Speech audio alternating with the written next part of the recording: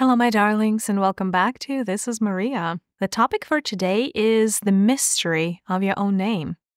Specifically, how much significance your higher self, your soul, puts into what to name you. How much control it has over what you're going to be named, or is this a random occurrence? And also the energy of your name. All of that and more in this episode. Before we dive in, I wanted to take a quick moment to invite you to an upcoming healing circle that I would be doing. This is all about the womb healing. So we're going to heal the sacral chakra, and that is probably mostly for women. And it's going to be a deep journey in June that we're going to go on together. And through this journey, you are going to understand what type of trauma is stuck in your womb and how that is preventing you from the life that you want. So a lot of wounds of motherhood, a lot of wounds of sexuality, a lot of wounds of creativity, I hear. All of your past relationships dwell right there, intimate relationships, that is. Anything around a miscarriage, an abortion, even if that was in your lineage and not with you, all of these things and more can really have an impact on the health of your sacral. And so we're going to meet in a circle, in a sacred circle, with the intention of healing that. So I invite you, and all of the details are on thisismariya.com. All right, the mystery of the name. This is kind of a fun topic. That is what we're diving into. I don't think it would be a surprise for those of you that have listened or have been listening to me for a while that names are not random. In fact, nothing is. Your higher self goes to great length to plan everything around your upcoming incarnation.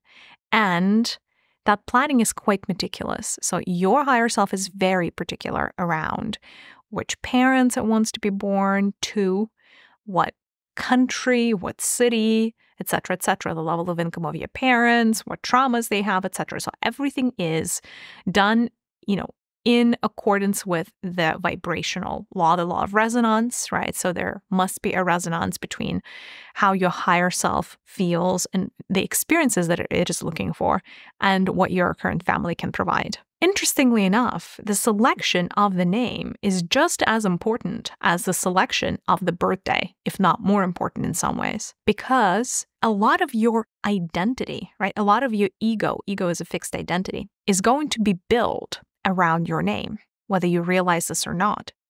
Some of your major traumas can become very apparent through how you feel about your name, whether you accept your name or you don't. For the people that don't love their name, it is usually an aspect within themselves that they are denying.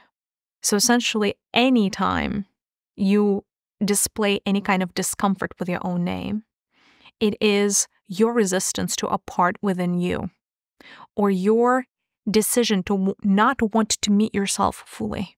Otherwise, you couldn't possibly align to a name that you don't resonate with or you don't vibrate at. Our names are the keys to our powers. Our names usually point to our greatest talents if we know how to decipher the code.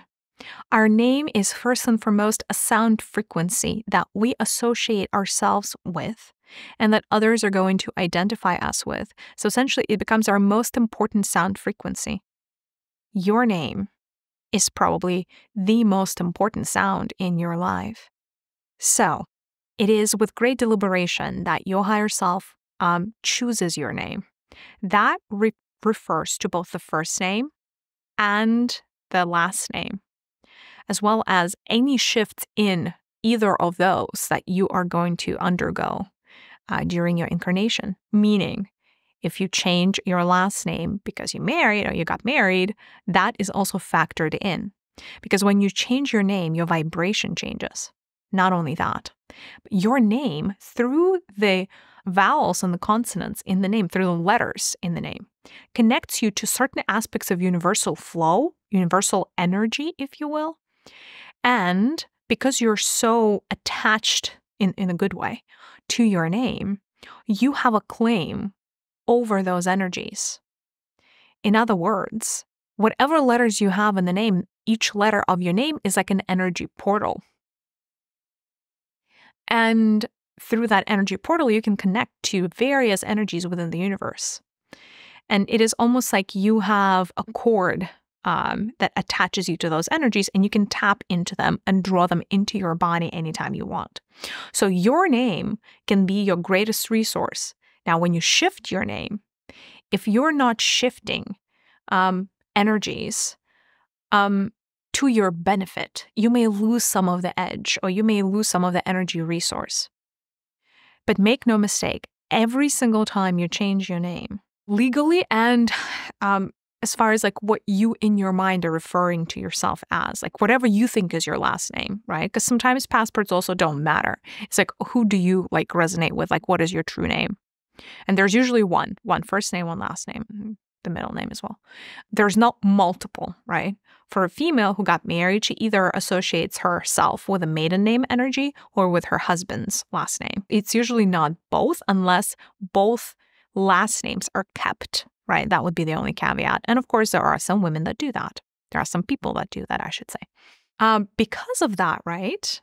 Your name, because of how much significance each letter in the name has energetically, you already come with a predetermined set of resources, set of blessings, if you will, into this incarnation.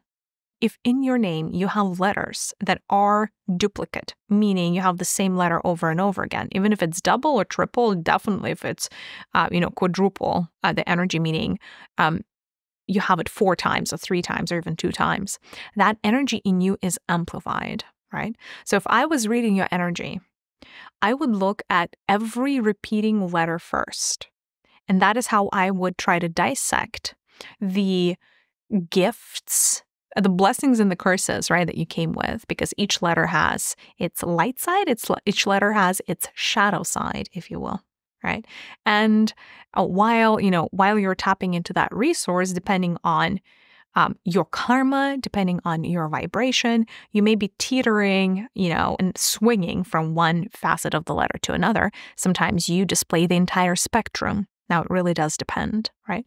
So pay attention specifically to the double letters, because those are usually your core energies.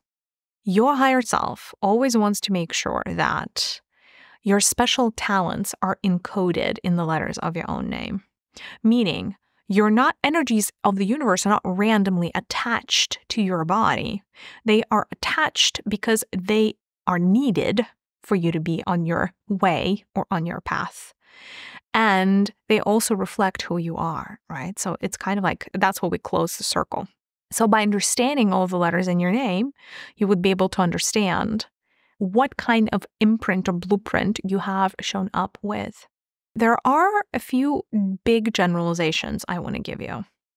All of the vowels, the A's, the O's, the I's, the E's, all of the vowels that can be in your name are open energies. They are more flowy. They act a lot more like the feminine energies. So they are pure energy and life force, if you will. It's different facets of life force, but it's life force nonetheless. So if you have a lot of vowels in your first and last name, that means that you have brought with yourself a lot of energy of the universe. Neither of these letters, neither of these vowels, because it's energy, as opposed to consonants. Consonants are, obviously everything is energy, but consonants are a lot more stable.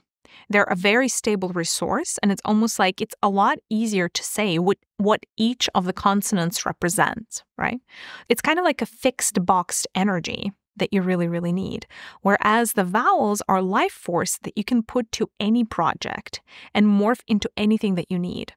I guess the better way to explain this would be that, your vowels are like water, like liquid life force. And you can reroute that water towards whatever outcome you want. In other words, all of your vowels are the building blocks, the material with which you can create something in your life. All of the consonants are your foundation. All of the consonants are the things that are inherently true about you. For those of you that are familiar with human design, there is this concept of an open energy center versus a defined energy center. So a consonant is like a defined energy center. It is an energy, a very fixed energy that you bring with you. And no matter what, you're going to emanate that energy until and unless you change the name. Vowels are like open energy centers, meaning it is your life force that you have, but they don't define you per se. They just define how much free energy you have to wield, right? So it's great to have vowels because they reflect your power, but it's like an open-ended power. It's almost like a vowel is the beginning of the conversation. And it is almost like a question for you to explore what is it that you really love about life and like which direction you want to move. Consonants in your name are a lot more sturdy. They're like building blocks. They're like foundations. They're like bricks or pillars, if you will, upon which your identity is built. Like I said, those things don't change. The only thing you can change is whether you are operating within the shadow of that frequency or the light of that frequency.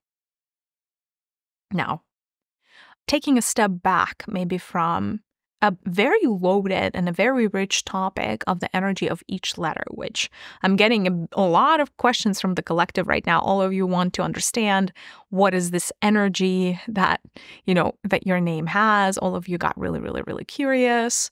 I feel called to make other videos for you on that topic, diving into each letter and the energy of each letter, because that will help you understand what resources you came with. But this is not what this video is all about. This video is all about just giving you an understanding that your name is not random. Let us dive into something that I said earlier, right? So there are, I would say, two types of people. If we were to, as it relates to the name, the people that really love their name and the people that really don't and want it to be named something else. What I invite you to do right now is a quick diagnostic. I want you to say, I am, and then follow on with a name, like your own name. Like in my case, I would say, I am Mariya. And then what you want to do afterwards, once you say your name and do so out loud, feel where into your body, like where in your body you're perceiving your name. It's almost like your name is going to drop somewhere and it's going to cause a sensation in your body. When you say, I am X, like I am Mariya or like I am whatever is the name, whatever energy drops in your body is actually a really quick giveaway around how you feel partially about yourself or the aspect of yourself that is represented by the name.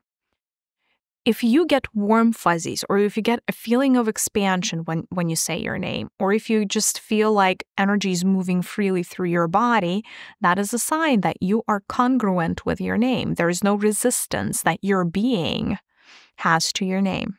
Most people are not going to sense that. Most people are going to sense some type of discomfort when they say their name. Somewhere in their body, something would feel heavy or something would feel spiky, or it would feel like just pain, right? It is because a lot of people live their lives being fractured, right? That's why we have to do parts work, right? There are so many parts within yourself and all of these many archetypes that the chance that there's like a very, very big chance that at least one aspect of you, if not multiple aspects of you, is not in congruent vibration, is not in resonance with your name. And so they start resisting it. And if a part of you resists your name, they also resist your path that you are on, because your name is a reflection of your path, of your incarnation, of your intention for this incarnation. And that is where the going becomes harder, right? Because you are not fully aligned that the north is the north and the south is the south, and you're here for why you're here. It's that inner tension, right, that is problematic potentially. So what I invite you to do is, if you're feeling this tension in your body, I invite for you to examine it further. Because very often, we don't really look at the incongruent parts of ourselves. We run away from them. We don't want to see them. We don't want to give them airtime. We want to pretend that they don't exist for whatever reason, right? Because those parts of us are less savory, or perhaps are not on board with our missions, or perhaps they did something in the past and would rather forget about, etc., etc. There could be many reasons why you may be in resistance to one or multiple parts of you. And so if you're starting to sense this discomfort in your body when you say, I am X, I am Mariya, or I am someone else, like insert your name, it is an invitation for you to explore that part of you that is feeling pain and somehow is not aligned with your name. And one way to do that is by dropping into this part of you, that part of your body, and examining what is actually happening there. Anytime you do parts work, it's important for you to let the part of you that is showing up, let them know that you see them. So literally what you should say is, I see you. I feel you. At that time, you may start getting a whiff of why they're not loving the name, your name. Now, some of you may already have that answer, right? Like right away, some of you may have hated your name from birth and wanted to change it, and some of you have changed it, etc. Net, if you have any resistance to your name, it is your resistance to you or a version of you. It is not your resistance to your parents. It is not your resistance to your government. It is not resistance to anything else. It is a disharmony within you, right? So diving into the part of you that hates your name could be an incredibly cathartic experience. It could be life-changing. So that's that about the name. Going back to vowels and consonants for a quick second. When your higher self picks your name, it is very particular around which consonants it wants to give you, because again, that is fixed energy that you cannot change if you tried. Maybe you can slightly even out its impact, but every single consonant in your first name and your last name is definitely going to impact your energy and therefore your destiny or your future. There are some consonants that are harsher than the others. There are some very gentle consonants. For example, the letter M is very connected to the motherly aspect, or the mothering energies, or the nurturing energies. So if you have the letter M in, anywhere in your first or last name, that is usually that need, that motivation, that drive to help others and mother another being, right? Through whichever means. So it's a very motherly energy. Again, if that is your fixed energy, and the consonants almost always are, you couldn't shake this off if you tried. Like that type of energy, you couldn't shake it off if you tried. It would be quite hard for you. But that is just like one quick example, right? With vowels, they are a lot less dogmatic, right? Like a vowel is purely life force. However, it's interesting, right? Despite the fact that you carry all of these energies, you may still be in resistance to them, right? And if you are in resistance to one of your core emanations, one of your core energies, your life would be hard. For example, letter A, which is very common in a lot of people, is all about expansion. It's all about growth. It's all about amplifying something, making something bigger, improving something. It's that forward momentum, it's that forward movement. So if you have a lot of A's in your name, that means that you're not meant to sit still. You're meant to explore and be out there and be ignited and just grow things. Whatever that is, it could be growing vegetables in your garden. It could be growing your children and nurturing them. It could be growing companies. It could be growing a movement. Like it could be growing some creative artistic endeavors or projects of yours. A is the letter of growth and expansion. O, for instance, is all about community. O, and you can even tell, like it's a circle, right? So it's all about interconnectedness of things. It's all about interrelation. It's all about relationships. So people with a lot of O's or even a single O in their name are relationship people. They really care about the relationships in their lives. And it's almost like they're not meant to stand on their own. They are meant to be a part of the group, right? So if you have a lot of O's, do pay attention.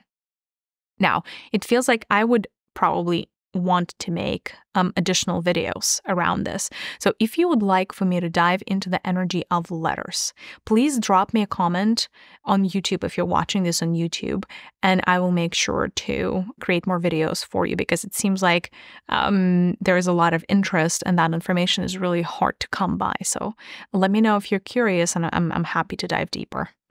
In other words, don't treat your name lightly, right? As I'm stepping back, don't treat your name lightly. It's not a random thing. It is a gift from your higher self, and it is a direct, almost like dead giveaway of who you are as a person. And the name is a layered, almost like a sentient being. And it is a very consolidated energy form that definitely does have an impact on your life and on your future. I wanted to see if the collective had any questions for me, and I'm sensing this one question really strong already. So the question is, if I don't feel a resonance with my name, is it okay to change it? If I hate my name, what do I do? Two things I will tell you.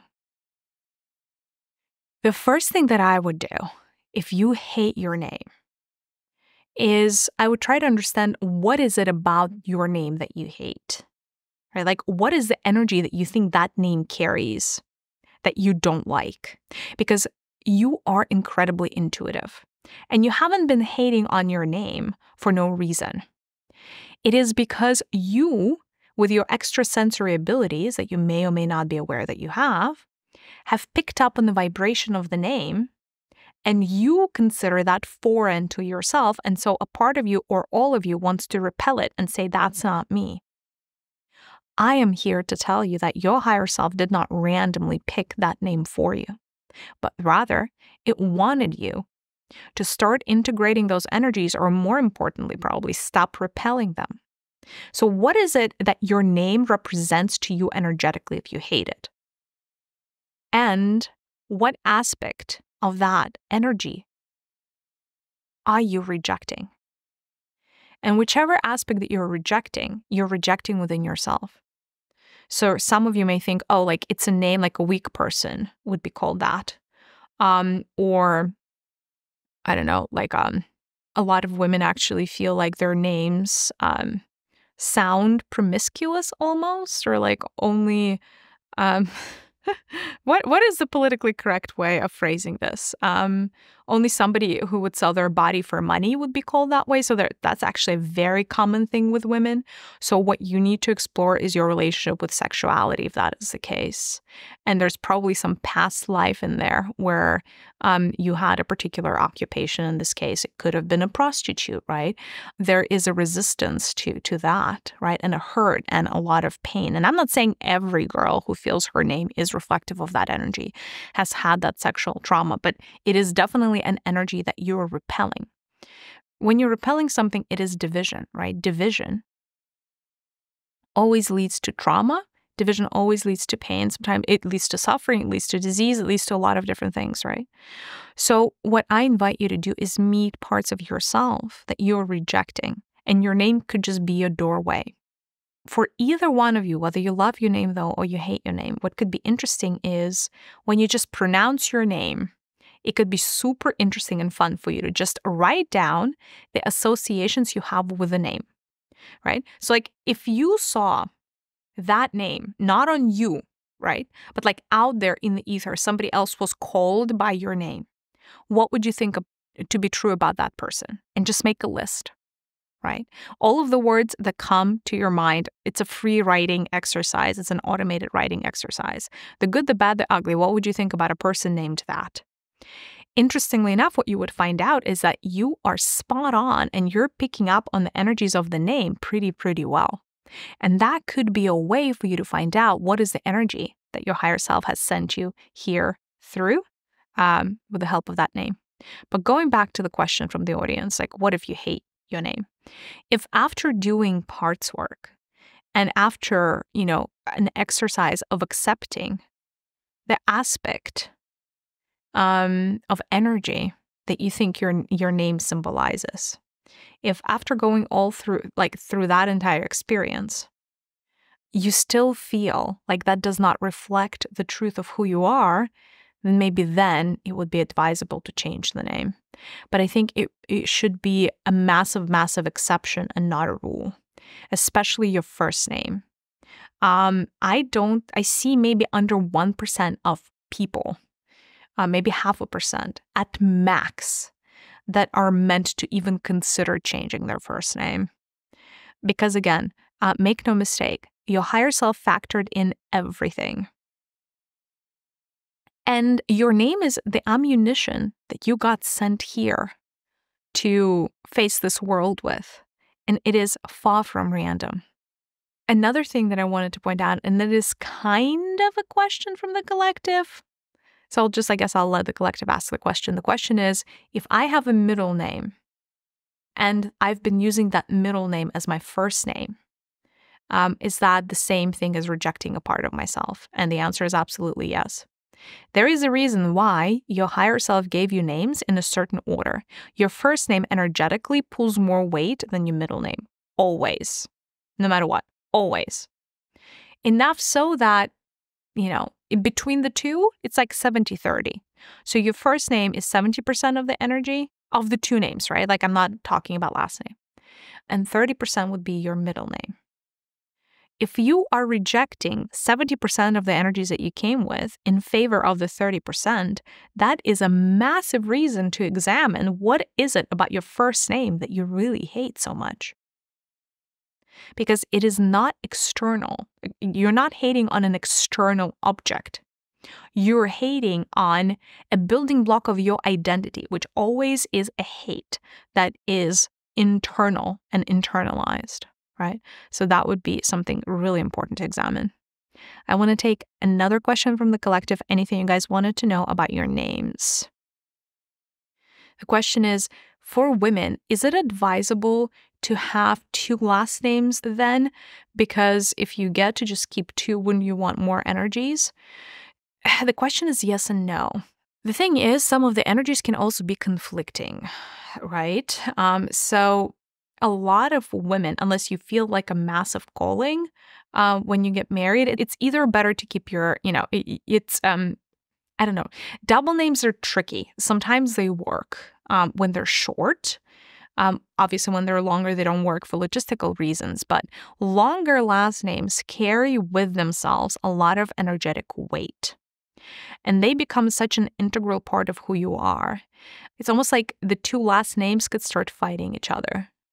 Because the energies are not created equal. There are some energies in the universe that are opposing energies. And so I would probably not recommend keeping both last names as a strategy to amplify your energy, because one thing you could inadvertently create is the tug of war between the 2 last names. It's possible. So I would say pick one and stick to it, most likely, unless you just know. And that's 2% of the population or so, when you just know you're supposed to have a double name. Any other questions from the collective around your name and its mystery? Do souls have habits of taking the same name over and over and over again? And thank you for that question. This is such a beautiful question. The answer is absolutely yes. Souls love consistency because in order for you to achieve a meaningful change at the higher self level, you need to repeat certain scenarios over and over and over again to get the depth and the breadth of learning.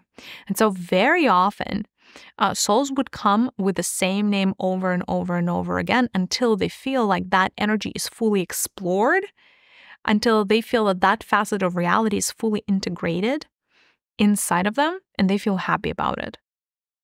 So it's extremely common to come with the same name. The trick of the trade is this. If you picked, or rather your higher self picked a name that you have carried already in past lifetimes, a big chunk of karma of those past lives is going to be tied to the name, as well as a big chunk of your power is going to be tied to the name, right? So it's a double-edged sword, if you will. It's like a Pandora's box. You don't really know what's going to be inside. So it's advisable. It would be advisable for you in that case, if you have a hunch that you have been called this before, would be to do past life regressions on your other avatars or your other incarnations where you had the same name to try to pinpoint what is the shared karma that you specifically carry as it relates to the name, right? Because there may be, I don't know, millions of people called the same name. Like there may be millions of people called John, but the specific karma that you are going to be carrying as it relates to John would be correlated to all of the past lives where you were named John. And of course, it would be related to the energies of letters J, O, H, N. So all of this applies. So yes.